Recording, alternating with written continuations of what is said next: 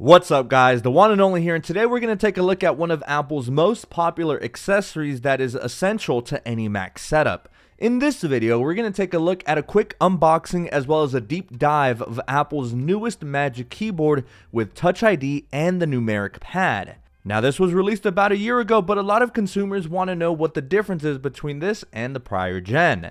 Apple doesn't call this the Magic Keyboard 3 per se, but that is essentially what this is, only with a few minor tweaks and refinements. If you've ever typed on any M1 MacBook, then you'll be happy to know that this keyboard features the exact same scissor-style keys millions of Mac users have grown to love. The changes here are very subtle, but as its name suggests, the biggest refinement is the implementation of Touch ID embedded directly into the keyboard, similar to how all M1 MacBooks feature a Touch ID sensor to unlock your machine, as well as make purchases online using Apple Pay. Apple's accessories are infamous for taking the Apple tax to a whole new level, so if you had to guess, how much do you think this keyboard retails for? $50? $100? $150? Well, stay tuned as we'll answer that question plus much more. But before we begin, I know there are hundreds if not thousands of options to consider in terms of keyboards. But if you're interested in checking this keyboard out for yourself, they'll be linked in the video description down below. Alright, this is going to be a quick one as this is more or less a pretty straightforward product. So without further ado, let's go ahead and dive straight into an unboxing.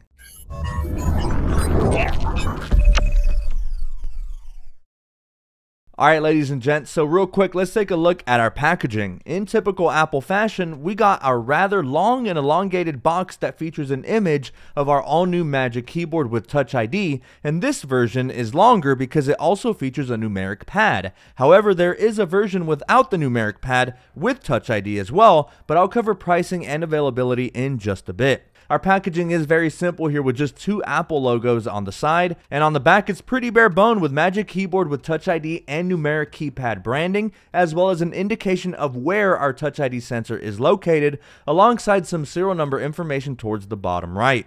We don't feature any kind of pull tab to remove the plastic wrapping, so grab an unboxing knife or pair of scissors nearby, remove the plastic, and then we have a convenient pull tab that allows you to slide the keyboard out. First thing we're greeted with is the Magic Keyboard in the classic silver with white keys shrouded in this frosted plastic to protect it during shipment. But we'll set that off to the side for now while we dig deeper into the contents of our box.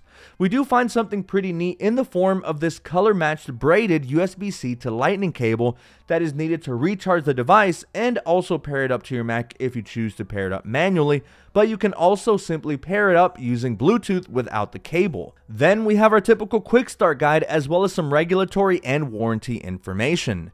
But now heading back to our shiny new keyboard, simply remove the frosted plastic and there she is. Probably the cleanest this keyboard will ever be, and that's all there is to it. Okay, so now going over pricing because things get a little weird depending on what color option or size you choose. This one here in silver with white keys with numeric pad and Touch ID will set you back an eye-watering $179. But wait, if you thought that was bad, for some reason, the space gray version with black keys is $20 more expensive, coming in at $199.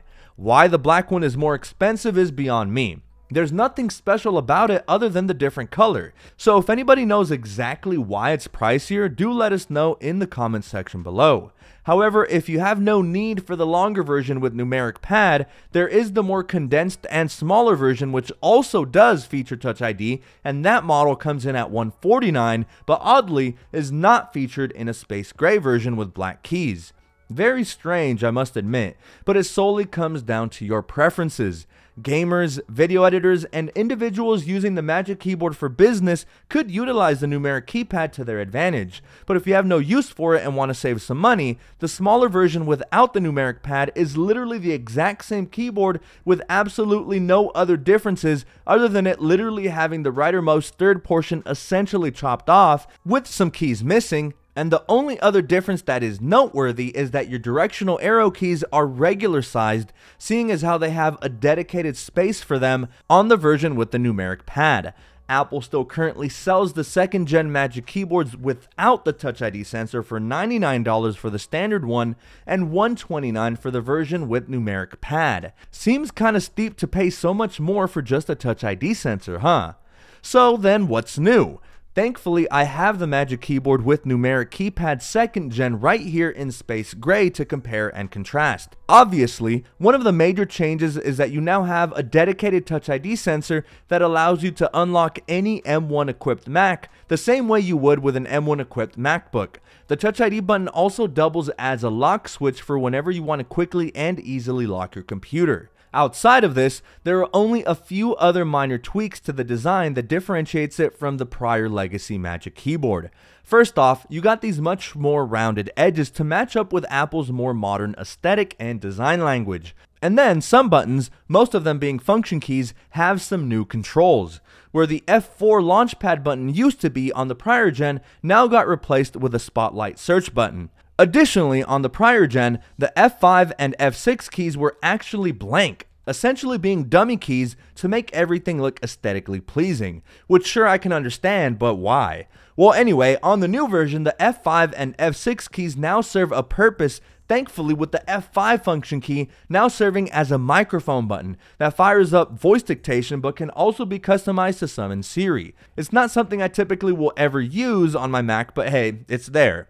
And then the F6 key is now a shortcut for Do Not Disturb, essential for those instances where you want your contacts to know you're busy when in reality you're on your bed eating some chips watching YouTube with your cat by your side. Very convenient in my opinion. And finally, we have a welcome addition to the FN key on the version with the numeric pad, which again, before on the prior gen was pretty much useless, but now it can bring up the emoji keyboard, which is hella useful.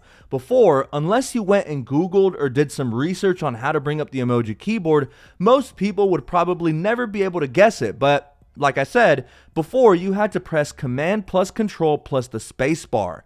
Kind of an awkward combination to summon the emoji keyboard and not all that straightforward whatsoever. Now though, you have to press one simple button and you can go ahead and send all the mad face emojis to your siblings, partner, or friends, which is always a plus and a welcome addition to the Magic Keyboard. Apart from that though, those are basically all the differences between this and the previous gen. You still got a very familiar footprint with that classic wedge-shaped design.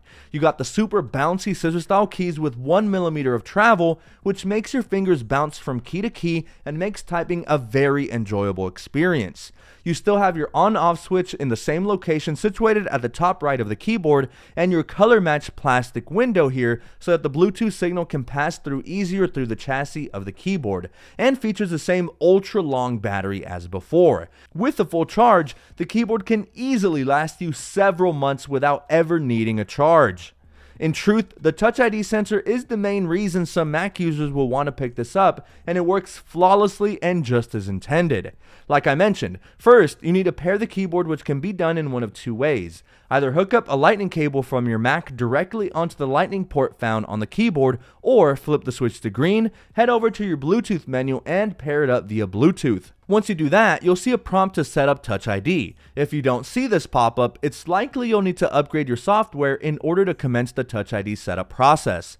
Important thing to note though, at this time, Touch ID compatibility is solely reserved for M1 Macs. So any Intel Mac, Mac Pro, or Intel iMac will not be able to take advantage of the new hardware. And for those wondering, it also excludes M1 iPad Pros. So while you can pair the keyboard up with an M1 iPad Pro, you simply won't be able to lock or unlock your iPad Pro using the Touch ID sensor. It is possible to pair this keyboard to an M1 MacBook, but it seems kind of redundant seeing as how MacBooks already have a keyboard installed. Seeing as, well, they're laptops. So please, please, please do not buy this keyboard if you do not have an M1 equipped Mac, unless you just want Apple stock to appreciate in value. The Touch ID sensor does prove useful and is the new standard for Apple's growing line of products, moving away from typing your password in manually, which does shave off precious seconds that over the long run really do add up, and best yet, you can customize your settings to your desired Touch ID functionality. So you can set it to unlock your Mac, use it for Apple Pay, on the iTunes Store, App Store, or Apple Books, as well as using it for password autofill. And like I said, the Touch ID sensor doubles as a lock key, so a full press will lock your Mac and you only have to rest your finger over the sensor to unlock your machine. So that's been it, guys. I know it's a pricey keyboard, but it's a wireless keyboard that is extremely durable, easy to use, has amazing key travel, and is of course made by Apple. If you want to rock an all Apple setup, this is definitely the way to go. I know there are plenty of options out there to choose from, but it's been my favorite for several years now, and I fully recommend it for anyone looking for a reliable keyboard that comes with an enjoyable typing experience as well as some cool new features.